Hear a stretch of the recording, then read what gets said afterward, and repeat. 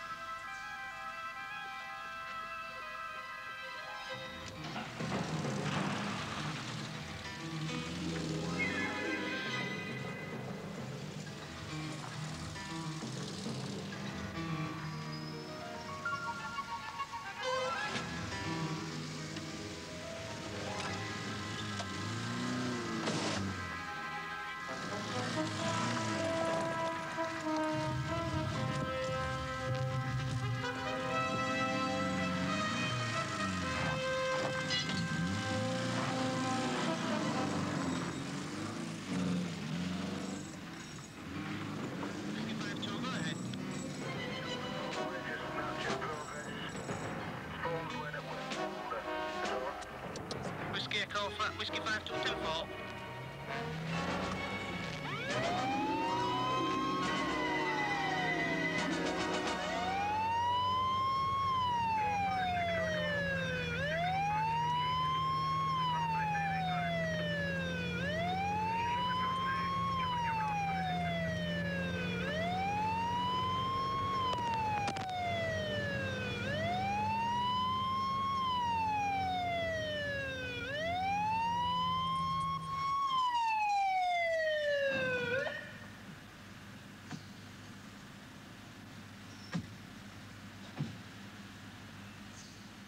The police can't usually get there in time to stop the criminals getting away.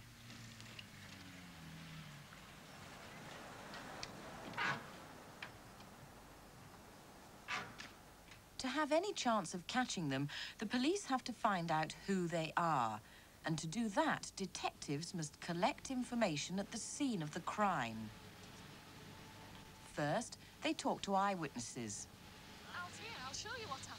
But how reliable are eyewitnesses? It was out here. The car came out. You saw the crime. You're an eyewitness. What can you remember about the car? The wall over there. And then What about the criminals? And their clothes? That lane. Straight up. Straight up to the top. Never stopped. No. And what else can you remember that might help catch the criminals? Here. So.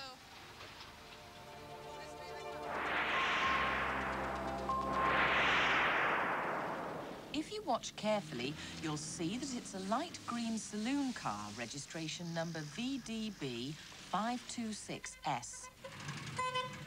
One criminal's wearing grey trousers and a red jumper. The driver's wearing a red jacket, and they both have stocking masks. But it's very hard to be a good witness if you don't have an action replay. So if they can't rely on witnesses, what information can the detectives get?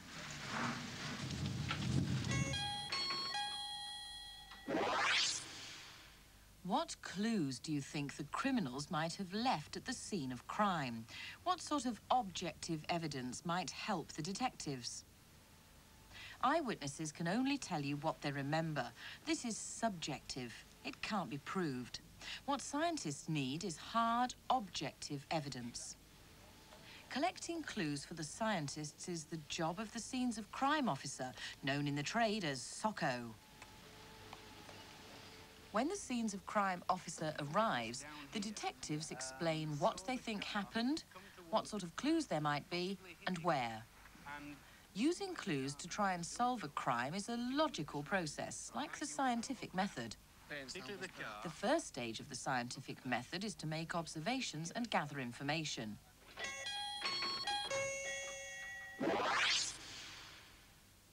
The second stage is to sort it out into patterns and think about what might be important.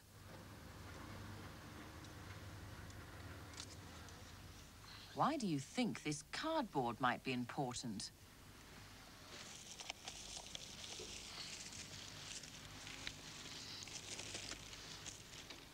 And why is he putting it in a polythene bag?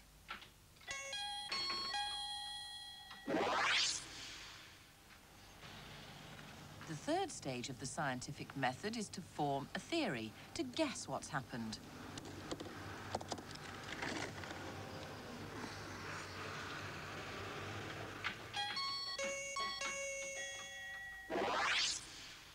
What do you guess he's found here?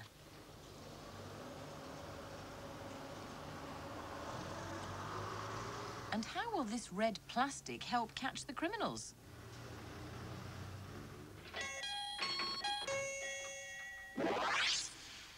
The fourth stage is to test the theory by experiment. Are these bits of paint? An eyewitness said the car bashed into the bricks. Some paint might have been scraped off. The scenes of crime officer carefully collects a sample, wraps it up, labels it, and sends it off to be tested at the forensic science laboratory.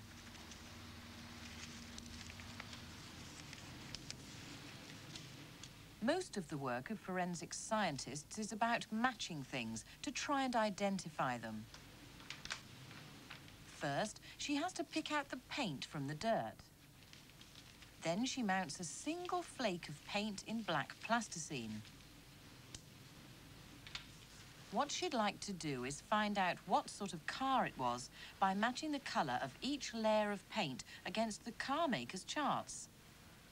How would you sort out paint colours?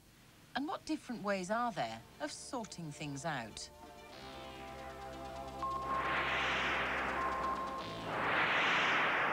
Before you sort anything into groups, you have to decide what groups to use. And boats, ships.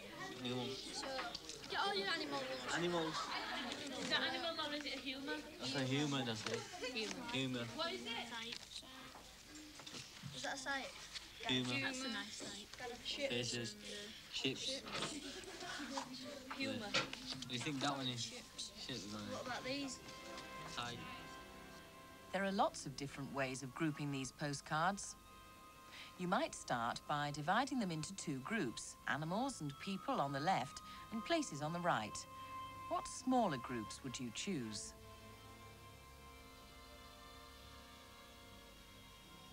Suppose you had to go to a new school. How could you find out the names of the other people in your class? One way is to use a key. A key looks just like a trick. Let's use this key to find out who this is. First, he's a boy, so we go right. He wears specs, so we go left. He has a moustache, so we go left again. And if the trick works, it should be Amma. The trick is not in using the key, but in making it. To make a key, you have to sort things into groups. Take away the boys. How can you tell the girls apart? Debbie has fair hair. Angie has no parting. That leaves only Shanaz. What about the boys? Gareth doesn't wear specs. And Shaukat has no moustache, which leaves Amma. Now, let's see if it works. Shaukat, Angie, Gareth, Shanaz, Amma, Debbie.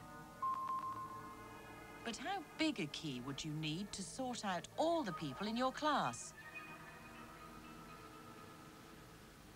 To find the exact colour of the top coat of paint, the forensic scientist matches it directly against standard colour charts.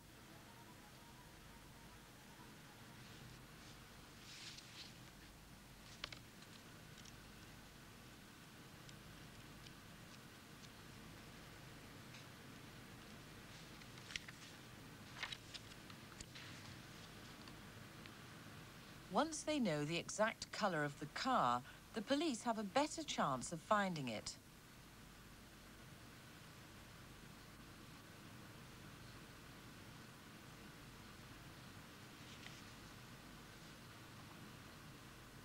In this case, it's already been found abandoned. The police quickly check to see where it comes from and whether it's been stolen. Could I have a 1017, please? It's Victor Delta Bravo 526 Sierra. Why do you think this broken tail light might be useful?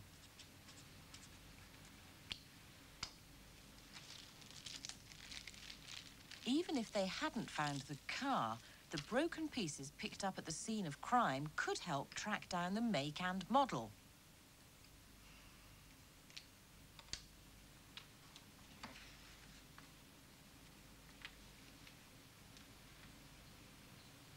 But now the forensic scientists can find out for certain whether that car was at the scene of the crime. To provide proof, they look for a physical fit, like a jigsaw.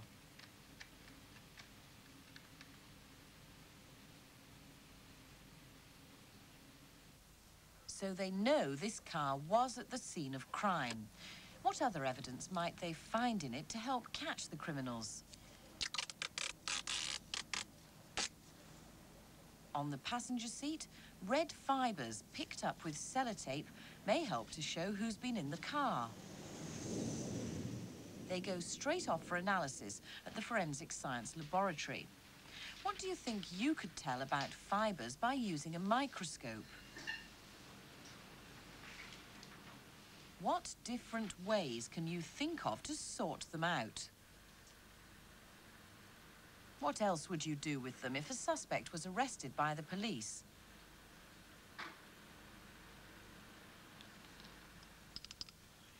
And if you were the scenes of crime officer, are there any other clues you would look for?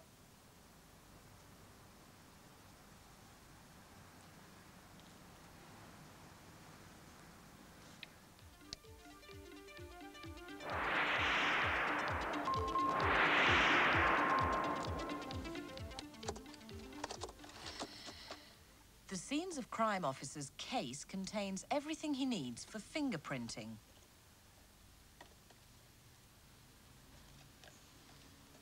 At the scene of crime, where would you look for fingerprints?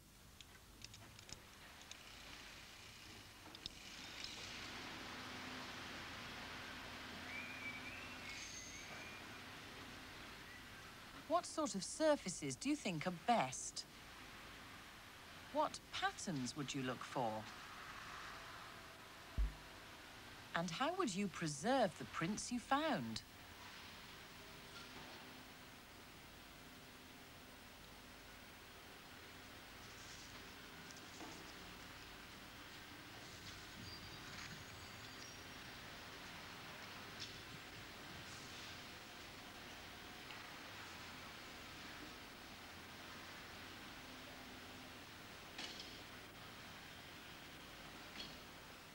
How could you tell whether these prints were made by the criminal or by the people who work here?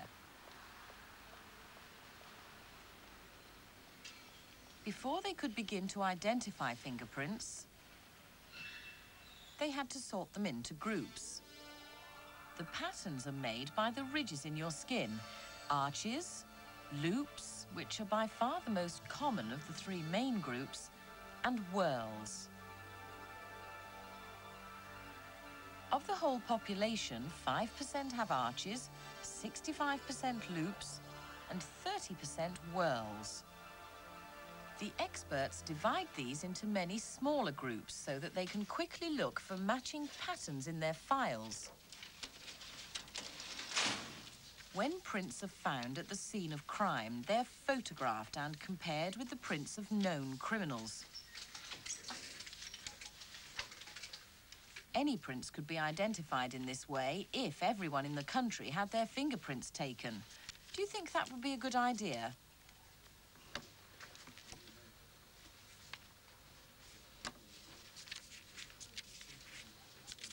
What do you think he's looking for?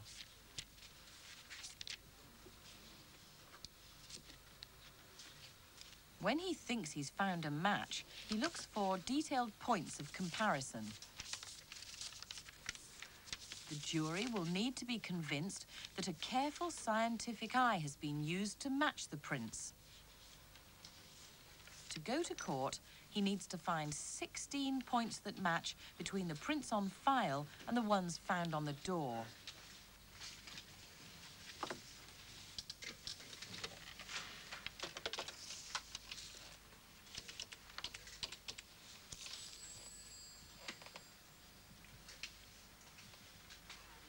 Morning, fingerprint department. Got an identification for you.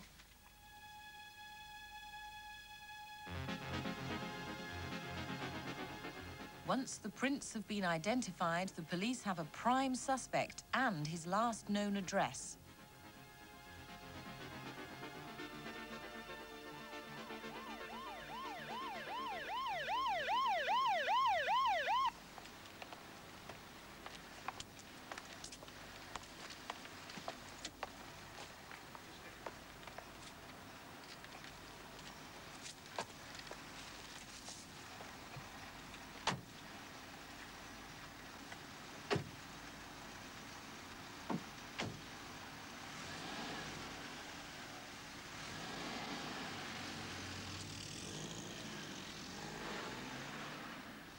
Now the police have a suspect, the scientists can find out whether the fibres from his jumper match those found in the car.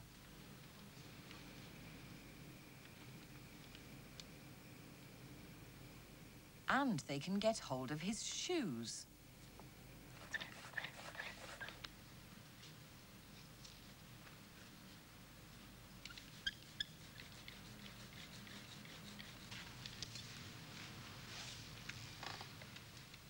What do you think he's doing this for?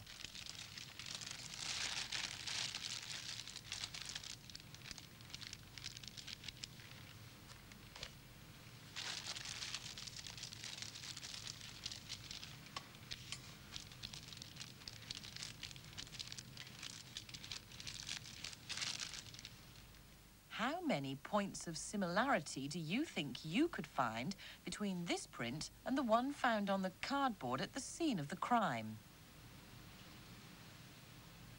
And why do you think the holes in the pattern are more important than the pattern itself? So, let's take a logical look at the evidence. The eyewitness remembered the colour of the car, and that was confirmed by the paint sample found at the scene of the crime.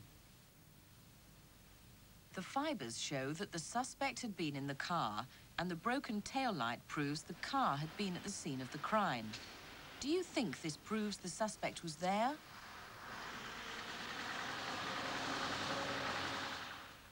The fingerprint proves he was at the scene of crime, and the exact matching of the footprint confirms it. But suppose he claims he went there on legitimate business. Do you guess that the evidence will be enough to convince a jury that he committed the crime?